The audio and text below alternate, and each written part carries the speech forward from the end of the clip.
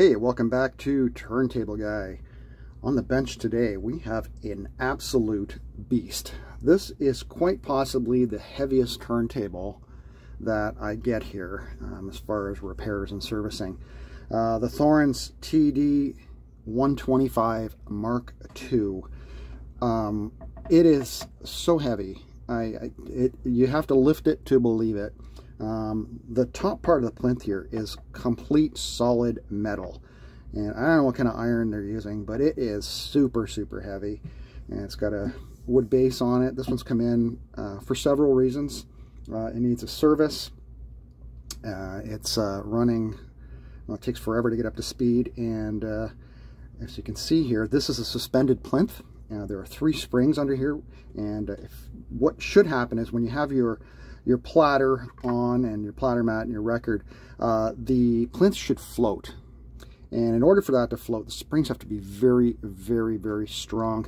And if you look here on this side, the plinth has bottomed out.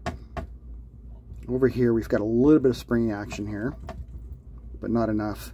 But over here, it completely collapsed. So I'm thinking one of the springs needs adjustment. There are replacement springs available for this turntable still, if your springs have completely collapsed. So that's one of the things that's great about this turntable, is they keep parts, aftermarket guys are keeping parts available for them, so you can continue to keep these things running. So let's just have a quick look. I've plugged it in. This is great because you can actually control pitch on this turntable. There's a pitch wheel here, and there's a strobe light under here. And all you need to do, by the way, this one has an SME 3000. Is it a 3000? The 3009, which is one of the common arms people put on this. You can also, I think it came with from the factory with a TP16 by Thorens, if I remember correctly, but a lot of people put SME arms on these turntables. These sound fantastic, eh? When they're set up correctly, you got a nice cartridge and this SME arm, you're talking like transcription quality here. So this is a really beautiful turntable. I used to own a Thorens myself. It was my first real turntable. I bought a TD126 Mark II back in like 1988 or so. I sold it eventually. That's my stupidity, I guess. The 166 isn't a super great turntable. It's got a pretty flimsy plinth on it, but I guess that's a story for another time. All right, so we're plugged in. Got the audio plugged in as well. So I'm just going to show you. We're going to flip the on switch, and that'll get the platter going here, and watch what's happening.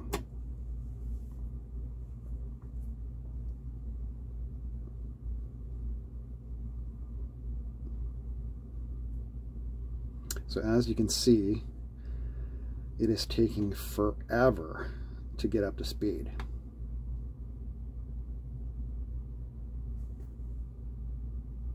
I know you probably cannot see that strobe. It's getting there. Almost. Almost. And there we go. We're now at 33 1/3. So that's the issue. I'm going to guess it's probably due to a bad belt. Let's see if we can get any sound here. Well, I don't even know if this arm is set up correctly, to be honest with you, but I'm just going to put it down.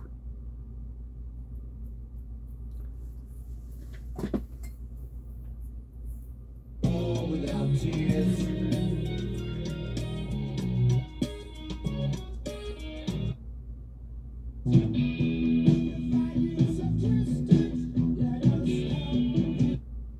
All right, so we do have sound in both channels, and once it's running, the beauty of this turntable is no matter how crappy your belt is, unless it's falling right off the subplatter and the motor, once you get it up to speed, the Thorens logic is inertia. The platter is just massive. It's one of the heavy platters that creates the inertia to keep this thing going, right? So once it's up to speed, it holds 33 perfectly. Right, that's a great thing about it. So even with a piece of crap belt, you know, you got to wait about 5 minutes to get your turntable up to speed. But once it's going, you know, it's going, and it'll stay there, which is great. It just shows the theory behind their logic, right? Mass, inertia, speed stability, right? So that's what they were thinking back in the day. You know, whereas a company like Techniques, computer controlled, direct drive, quartz lock for speed accuracy, right? So different ideas, you know, it depends on which one you agree with more. For me, it doesn't matter as long as it's stable, because the one thing that really bothers me is speed stability, especially if you get like a long string note or sometimes piano. You can hear the wavering in the sound on a cheap belt drive, I find, more than anything else, and it just drives me nuts. So speed stability is #1 in my books. But anyway, that's what's going on with this one. We will shut it off. Working on a turntable such as this requires you to be able to get the turntable off your bench. So first of all, let's remove this record. And I'll take off the platter. So it's got a hole cut out here. What you do is the 45 adapter just flips over, and then you can put your 45s on there. And here is the massive, massive platter. So this thing, is there a weight on here? Look at that, it's got a date code, 1973. Heavy, heavy, heavy. Here is your sub platter. This sits in a vat of oil in a bearing. And I can already see that this belt is no bueno. Yeah. Oh yeah, this thing's done. You can see the stretch marks in it. I mean, it's holding on, but I mean, we can turn it on right now with just the sub platter on, and I'm sure it'll come up to speed a lot faster, but you can just see how much, look how much deflection there is on here, stretching this, right? So if I put it around the motor, look how loose that is. Even without the platter, you know, it takes a while for it to get up to speed, and you can just see it flinging around there. So that belt is shot. So that's probably our only problem with this turntable. It's just a belt, and obviously we have you know, the platter's off right now, so it's not as bad. But once you load up this plinth with the platter, it sinks right down. So we've got spring issue. So we'll remove the sub platter. There's oil on the axle. Excuse my head. Oh, the bearing well is completely dry. So there is nothing, not even a drop of oil in the bottom there where the thrust plate is. Totally dry. So luckily there's just a little bit of lubricant, barely any, but there's a little bit of lube around the axle here. So we're going to give this thing a complete lubrication service. The service manual, which you can download at Vinyl Engine, states that this bearing takes Caltex Royal B oil. Okay, now I've looked that up and can't get that here, and I'm not going to go looking for it, but that roughly translates to an SAE 20, and believe it or not, our old friend 3-in-1 for electric motors is an SAE 20. So this is what it says right there, SAE 20. So that's what we'll be using to lubricate this bearing. So if you do have the original oil, Caltex Royal B, R-O-B is the short form for that.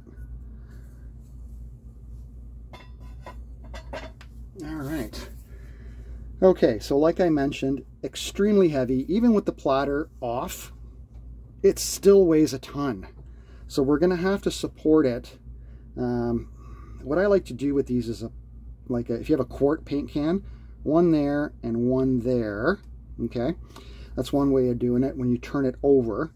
But I think the best thing to do here is once we get it out, we're going to have to adjust the springs. And to do that, we're going to have to set up the paint cans a little differently and get in from underneath, right, to adjust the springs. So I'm going to get set up here. I'm going to unplug everything, the audio cables and so forth. And how's that motor? Motor feels all right, and right in the service manual it says you do not need to oil the motor. So this turntable is, you know, 50 years old. Should we be lubricating the motor? I'm thinking yeah. You know, a drop on the top bearing probably wouldn't kill it, but according to the service manual, you don't need to. But were they thinking their turntable was going to last 50 years at that time when it was written? I don't know. So anyway, I'll be right back. Okay, we are supported. I've got 1 quart paint can roughly here, away from the arm, and 1 here, supporting the plinth. And you can see the massive chunks of iron here, and what's underneath this turntable. Here's our power supply, motor control board, all that kind of good stuff. Motor, main spindle bearing, and here are our 3 springs. 1 down here, 2, and 3. And I can already see that this one is very loosey-goosey. And what you do is you actually, and hopefully it's tightening. They are threaded, but you have to be very careful not to strip the threads because you're screwing in plastic into this thick metal. So if they get cross-threaded, you're kind of screwed. Okay, I just wanted to show you the bottom. Really, this adjustment has to be done with the turntable sitting right side up. So that is one thing we have to do afterwards. There are a couple issues with this motor board, and to get it out, I'm going to have to loosen a few screws there and there. And I want to show you this board and a couple of the complaints that are on here. If your motor is not spinning, it has to do with capacitors, and there are some very archaic looking capacitors on this thing. Sometimes they measure fine, sometimes they don't. Is it worth changing them? It's up to you. I mean, you can wait for it to fail, or you can go ahead and do your maintenance on here. Let me get this board out and I'll show you what I'm talking about. Okay, I've got the board flipped over. These are all adjustments for speed, and here's our main slider switch for 3345 and 16 speed on this one.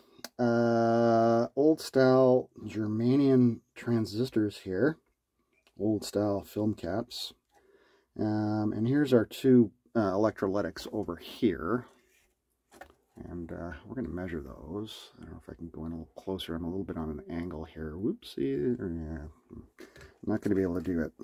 Oh, maybe like that. So we're going to measure those just because they're a known failure point. But I think the Mark II has better quality capacitors. I've seen videos where guys are working on the Mark I, and these are like silver cans. They look really ancient. So yeah, maybe hopefully these are better quality. So let's just set up my tester here. And I'm going to put a couple pegs in the slots.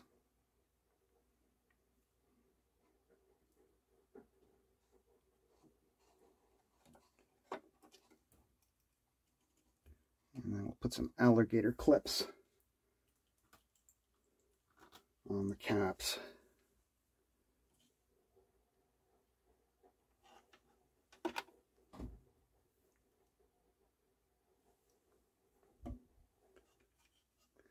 All right, and what is this? This is 1,000 microfarad at 25 and another 1,000 microfarad at 25.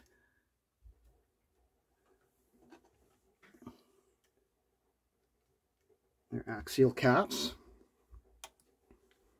All right, let's see what we got. Okay, that's no good.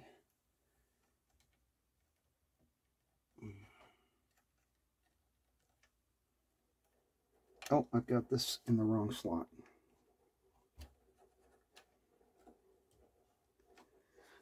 All right, let's try that again.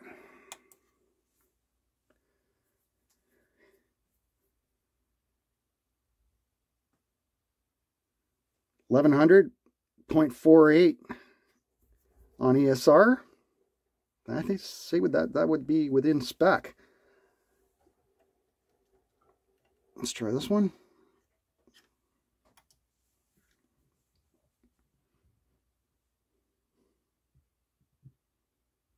1100 and 0.47, so they're both okay. So I am not going to mess around with these. I am just going to leave them in place. Motor spinning. If you want to change them, go right ahead. You can even put in a radial cap in there. You just bend the leads over to get to the spread out here. Or, yeah, you might be able to, let's see what 1025 looks like here. Here's 1025 standard size these days. You can bend these leads out like this, right? And then you can seat it in like that, and it'll fit no problem, right? So if that's all you have, if you don't have an axial cap, if you're going to order parts, order an axial cap. I don't have axial caps in stock, so. All right, so that's the motor board, and we're just going to put that right back in place, and we'll continue on with our service. Okay, we're back up top. We're on paint cans now, so I can reach the 3 springs under here. 1, 2, and number 3 is going to be a little bit more difficult to reach. It's in a bad spot. I think I'm going to need a 3rd paint can. I'm going to have to support it on the corners because I can't get my hand on that one. Just hang on a sec. Okay, I put a 3rd paint can. I got corner, corner, and middle here. So we're good and solid, and I can reach all the springs. And to set up your springs, you're going to have to load up your plinth. So grab your sub platter. You do not need your belt installed for this. Grab your platter.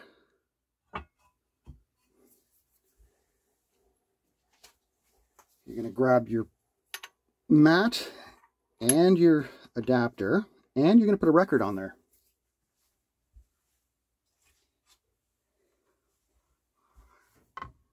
Now, I did a little bit of adjustment underneath there, and as you can see,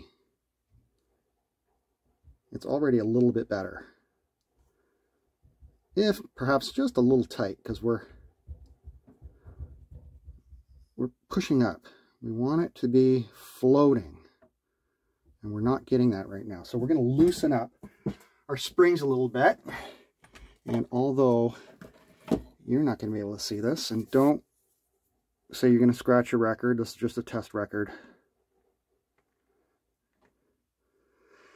Now my bench is not perfectly level, so don't look at the level. I am just looking for something similar, so I'm not too far off. And what I'm going to start doing is I'm going to start loosening these springs. And it's basically lefty-loosey, righty-tighty, same as anything else, right?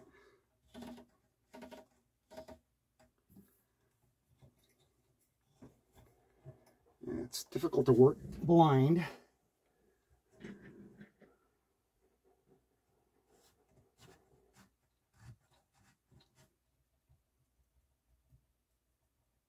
Floating there, not so much here.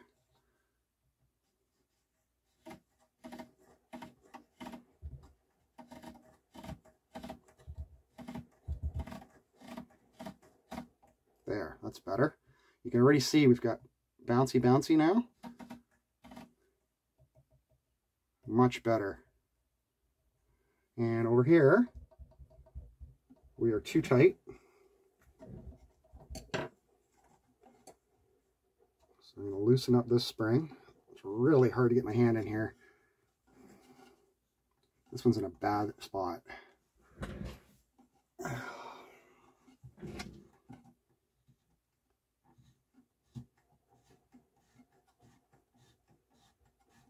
There we go.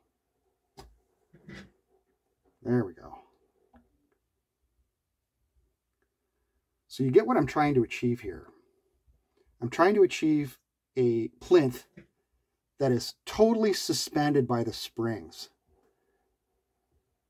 because you want that isolation effect. Use a little bit more over here. I'm pleased over here on the left side here. Right side, use a little bit more. And I'm also looking at, don't pay too much attention to this level. What I'm looking at is the height between the plinth and the base, just to kind of get, like over here, we're looks like a little high, right? Whereas here, we're sinking down a little bit. So we can definitely come down on this right side. So I'm going to keep playing with this until I'm happy with the suspension. And then once we get that all done, we'll just do a service. I have to order a belt for this thing, and I'll get that in. And we can still do a sound test on it. And this SME arm, I'm going to actually, have a peek online and get the setup instructions for it. So I won't be doing that in this video. It's not about the SME, it's about the Thorens. And we're going to continue on. I'll be right back. So I just wanted to show you how I got this set up right now with the paint cans. So there's one back there, one at the front, one at the side, and then you got to reach underneath and grab those white knurled knobs. And you can see there's one at the back there. There's one right here in the top of the picture, and another one. Now it's behind the paint can. So that's where the other one is. So I just wanted you to see that, and I just want you to see the how the plinth is sitting. See how it's down on the side? But it's not bottoming out unless I really push down on it. But it's good. Over here, it's quite a bit higher. So we definitely have more room to adjust. And then what you're going to want to do is get under here and grab this. And you're going to turn it. I'll just show you what happens when you turn it. You'll see that start to lower. See how it's starting to go down? Right? You don't want it too low, because lowering this one will actually start to affect this side. And now, as you can see, I am bottoming out here, right? So I have to readjust this one. And we're going to tighten now. But at the back, as you can see, it's up all the way, which means that one is too high. So it is a bit of a game to play here until you get it perfectly adjusted. So I'm going to continue playing, and I shall return. We are back up on the base with the bottom sticking up again. I do have the plinth where I want it as far as the springs are concerned. I'm pretty pleased with that. One thing I'm not pleased about is, ooh, I don't like this ground cable flopping around like this either. That goes like that, and that is broken off. Lovely. One thing I want to show you is the feet. So the Thorens base is pretty simple. It's just a piece of thick cardboard, and it just has four, I think from the factory, they're just like some plastic nubs that just screw into the base of the turntable. Somebody that was missing 2 feet altogether. Someone had used some furniture pads or whatever, and used these big, ugly, gigantic wood screws, which are way too big, probably cracked the base. So we're going to toss those. This is the solution I've come up with. So I'm thinking I'm going to put 4 of these plastic kind of rings here. And the screws are much more reasonably sized. And once that's screwed in, I will put one of these sticky pads on there. Now the feet have basically nothing to do with the isolation of the turntable. That's all in the springs. And I know you're thinking, oh, but then you got to, you got to unstick this to get the screw out. Yeah, well, so be it, right? I suppose I could drill a hole through here for better access, but no, I'm just gonna put that down, and then I'm gonna stick that in the middle. And if you want to get at the turntable later on, you're gonna have to unfortunately unstick these and buy some more at the dollar store for 99 cents, right? So that's what we're gonna do here. I'm gonna start doing that, and I shall return. Okay, the new feet are installed. I think it's an elegant solution for the problem here. It's nice. It's got the plastic there, and then we got the nice. These are very thick and hard kind of felt pads, so that's going to suspend, get it, it'll keep it quiet too, because these will slide around a little bit. So you put rubber down and it's tough to move the table. It's not that it's going to move anywhere. This thing weighs, like I said, it weighs a ton, but these will allow you just to position your turntable nicely. And like I said, they have nothing to do with the suspension of the turntable, right? So all right, I'm gonna get this back over and we'll start lubrication service. You're looking inside the bearing well of the Thorens TD125. in there I have inserted about, I don't know, 5 or 6 drops of this SAE 20 3-in-1 oil, engineered for quarter horsepower motors or larger. It says here, but this is a pure oil, and it works very well in this type of bearing, and it's the correct viscosity for a Thorens deck. They require a 20 weight oil, which is ROB 20, like I mentioned earlier. So we've put some drops in there. We have lubricated the main axle here. You can see some of the oil there. So we're going to drop the spindle in. And we're just going to let it drop naturally. There it goes, all the way down.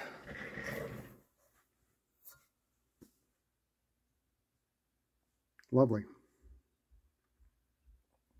Now, like I mentioned before, Thorens says not to lubricate this motor, but put a drop or two on the shaft of the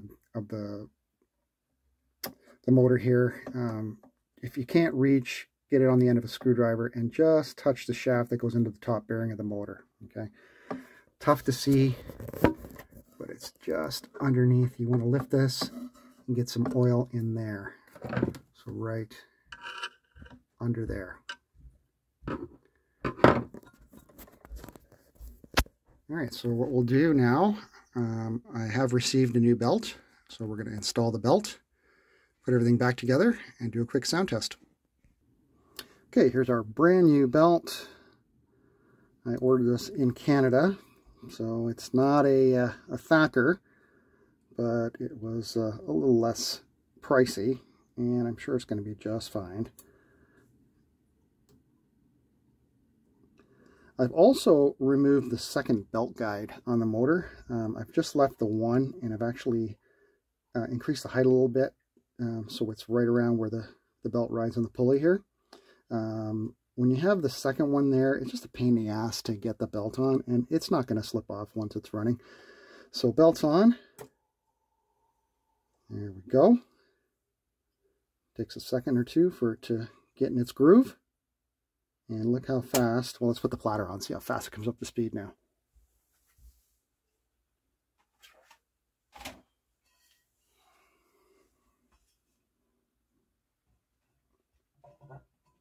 Our platter on, and look at this. We have perfect suspension, so that the platter is totally floating. Throw our mat on. Toss a record on there. And remember before we hit start, and it took, probably a good 30 seconds or more for it to get up to speed. Let's see how fast it goes now. And that's it. It's up to speed. So it needed a belt really bad. Okay, this Thorens is done. Let's hear what it sounds like. Now, one thing I just want to mention, I don't know if I did or not, because it's been a few days since this one's been sitting off the bench for a while, waiting for that belt to come in. But this arm is missing some pieces. It's missing a lateral balance counterweight on this side here, and it's missing the anti-skate. So it's running without the lateral balance, which shouldn't be too huge of a problem, but it doesn't have anti-skate either. So the needle's going to want to have a tendency to pull into the center. Now, this is a fairly light tracking cartridge, and the arm is very high quality, so I'm hoping that it's going to track well.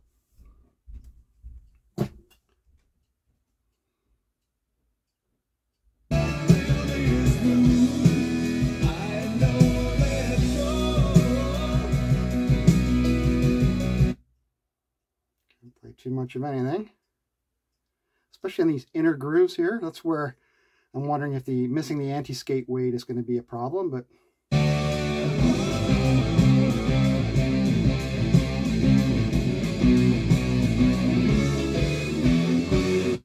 sounds really, really nice. Okay, what I'm going to do is I'm going to put the arm over into the lead out grooves here and just see if it tracks into the record. It doesn't pull back. So sometimes if the anti-skating's bad, the arm will either skate across, or if you get too much anti-skate, it'll pull it back.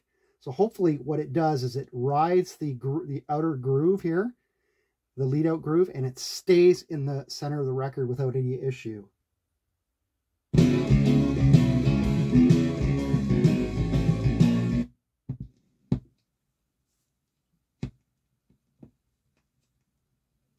Okay, that's good. That's a good sign. All right, at least it means that hopefully it's going to track the whole record without any major issues. But I can't do anything if I don't have the anti-skate weight, and there's no counterbalance weight either. So that's the way I received it. Okay, so this was a great job. Leave that spinning. I'll let that belt work in a little bit. That's the Thorens TD125mkii. So we did a whole bunch of work on this one, including lubrication and setting up the feet. I gave it a nice cleanup here. I also applied a little of beeswax on the wood here to give it a nice luster. I polished up all the stainless steel here and gave it a general cleaning, and put a new ground connection on it, and it's sounding great and it's running great. Hopefully the owner has those arm parts, and if he wants to bring it back, I can set it up for him, or he can do it himself. But that's it for this one. Once again, thanks for tuning in, and I will catch you in the next video. Bye-bye.